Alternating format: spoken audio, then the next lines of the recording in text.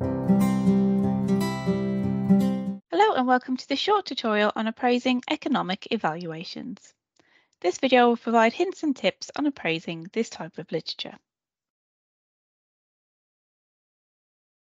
Economic evaluations are a unique type of literature and are designed to help support decision making around resource allocation by looking at the costs and outcomes together.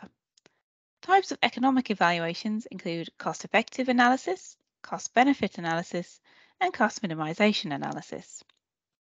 Please bear in mind that this is not about finding the cheapest option, as this isn't always going to be the best one.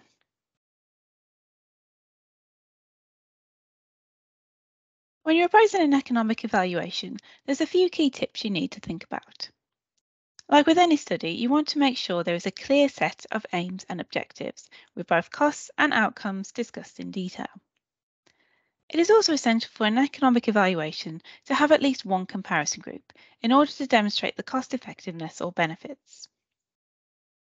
Next, have a look at the time period for the evaluation.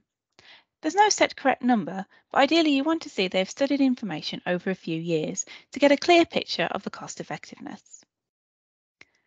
It's also important to check where the information has come from. As much as possible, this should be based on high-level evidence, such as systematic reviews and randomised control trials, in order to reduce the risk of bias.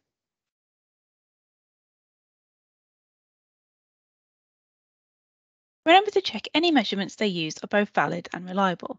For example, if anything was repeated, do you think the researchers would get the same results? You also need to look at how the costs and outcomes were valued and whether they gave justified reasons for their decisions. And there should be an incremental analysis and sensitivity analysis in order to test the influence of additional factors or researchers' assumptions, which may affect the results. That brings us to the end of this short video. If you require further support with critical appraisal, please contact your site library for live training or visit the Trust Moodle page for our e-learning course available 24/7.